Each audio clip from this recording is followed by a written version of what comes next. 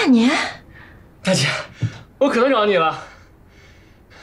慢点吃，慢一点。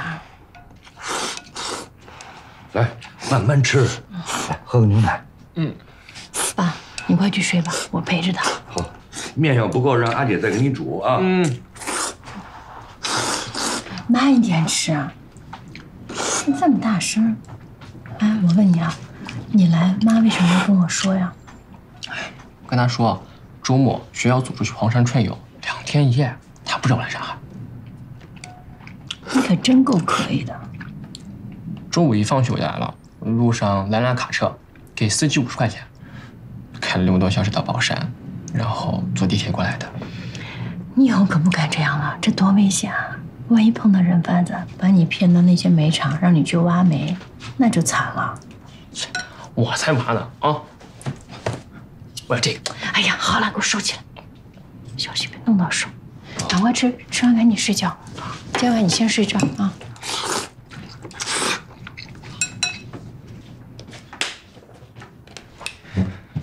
姐，我想待在上海，不走了。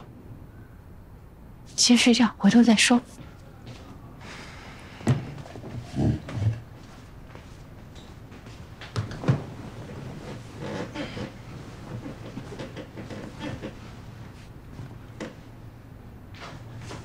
那，你就用这。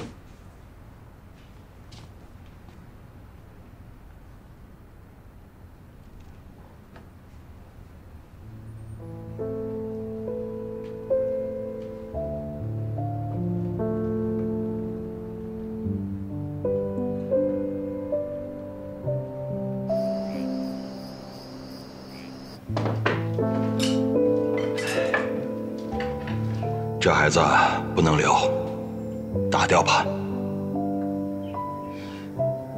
我不想打，我要把他生下来。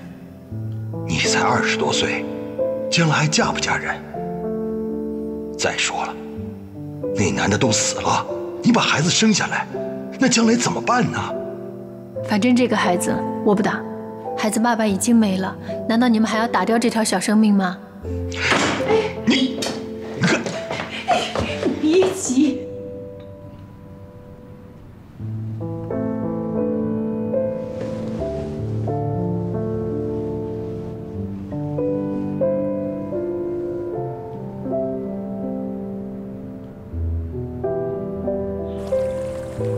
表姨，哎，路上辛苦啊，给你们添麻烦了。没啥哦，房间我都给你收拾好了，你们就放心住啊。哎，来，快。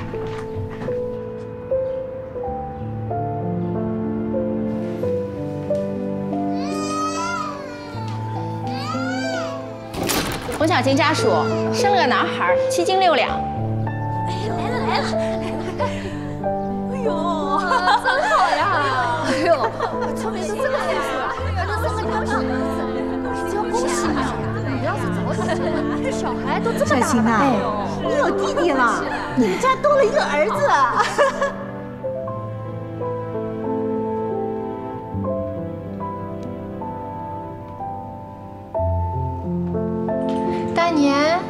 大年，你看看我是谁呀？看那，小姐姐，他会叫人了吗？会说话了。大年，你看我，你叫妈妈，叫呀，妈妈。还是叫姐姐吧，别叫乱了。好，叫姐姐啊，姐姐。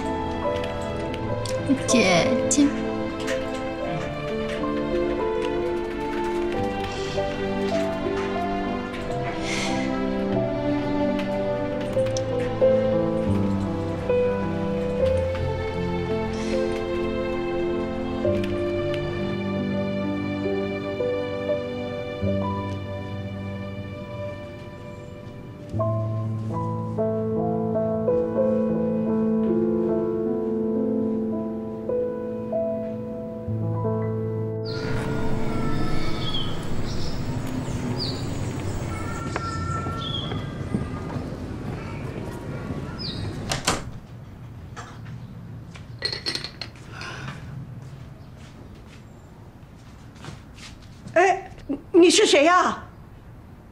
你怎么进来的？啊，